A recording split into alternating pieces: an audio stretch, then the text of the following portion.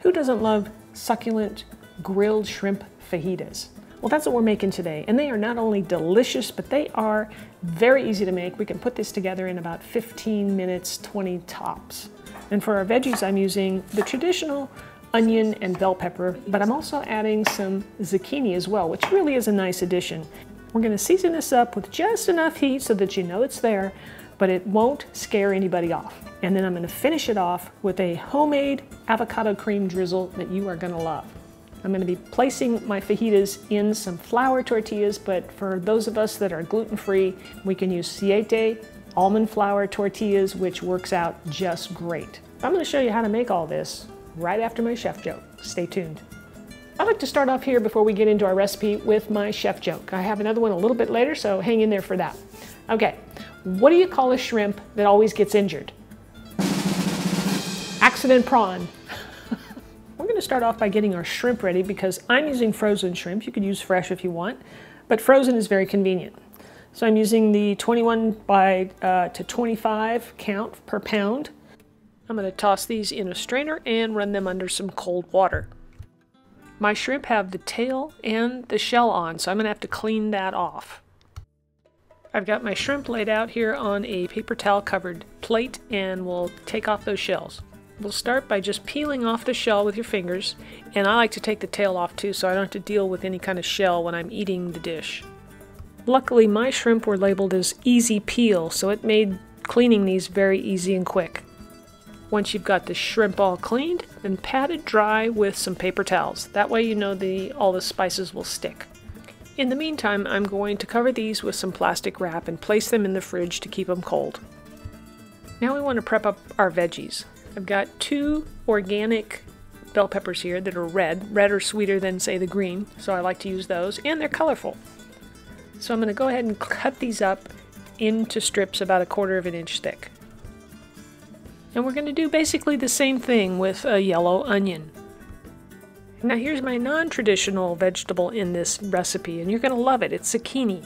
So what I'm going to do here is I'm going to cut off the ends, and then we're going to cut it in half. I'm going to cut this in half again, and then I'm going to cut it into strips that are pretty much the same size as the bell pepper and the onion. We'll place everything in a bowl, and then we'll make our seasoning.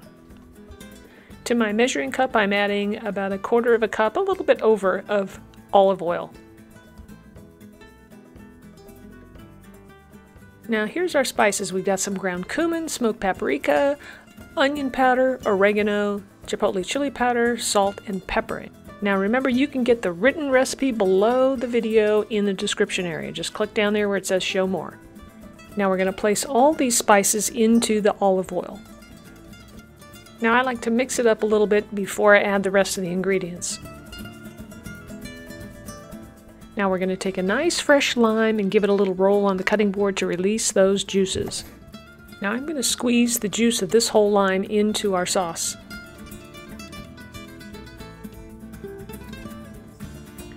Next comes some minced garlic, 4 cloves in fact.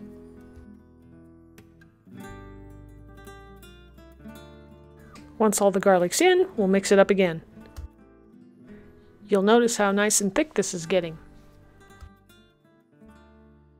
We're going to take this sauce, give it a stir, make sure everything's well mixed, and we're going to pour half of it over the veggies.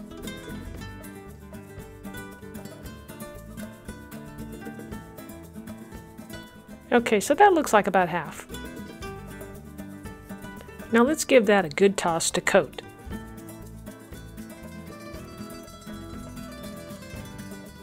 Now it's time to make our avocado cream sauce. So what I have here in the bowl is some avocado mayo by Primal Kitchen and some organic plain yogurt. And to this I'm going to add some chipotle chili powder and some garlic powder. Next I have some fresh lemon juice, Worcestershire sauce, half of an avocado, and a pinch of salt. Now with the avocado here, since I'm not using a food processor, I decided to cut it up into little chunks and then toss it in and use a masher, and it works out just fine.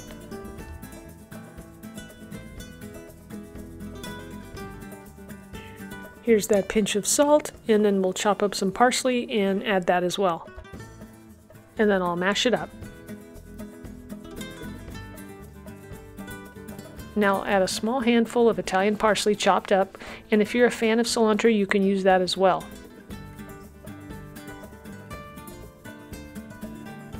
We'll give that a stir, and then we'll add our final ingredient. Now, who can tell me what this final ingredient is? You can leave your guess down in the comments, and you can find the answer in the description where the written recipe is. Check it out. Now it's time to marinate the shrimp. I'm going to place it in a bowl and add the rest of that sauce to the shrimp and stir to combine.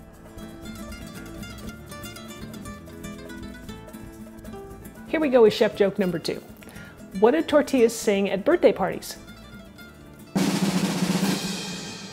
Fajita, jolly good fellow. Okay, we're ready to start cooking. I've got a cast iron pan. If you have a cast iron pan, please use it. You'll get the best results. All right, I've got it over medium-high heat, and we're going to be cooking the vegetables first because they take a little bit longer than the shrimp. The shrimp are only going to take like 1 to 2 minutes per side. So you want to have your veggies done first because, you know, they take longer. And that way your shrimp doesn't get cold sitting around. So I'm putting just a little bit of olive oil in the pan to coat it. Once it's hot, let me give those veggies another little quick stir. And we're going to toss those in.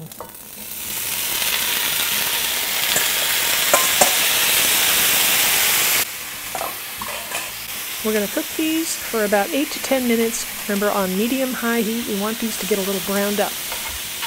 Now, while the fajitas are cooking, you're going to want to heat up some tortillas so they're ready to go when you want to put this together. Now, a tortilla oven like I have here is the way to go. They keep the tortillas warm for about 30 minutes, so it's great for when you have a good big group. And I'll leave a link in the description for you if you want to pick one of those up. Okay, after about 10 minutes or so, and your veggies start to look like this, where they softened up and they have some nice brown color to them, it's time to take them off, put them into a bowl, and keep them warm.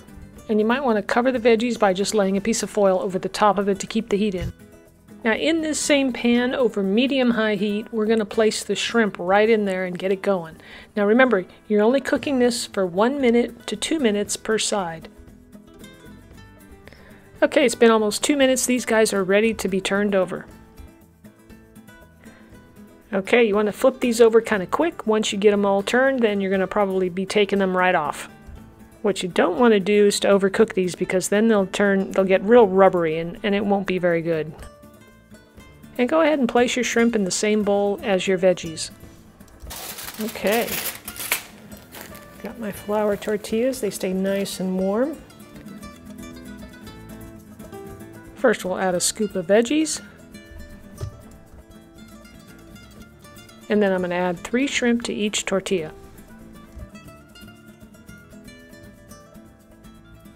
And then we finish it off with our avocado cream sauce.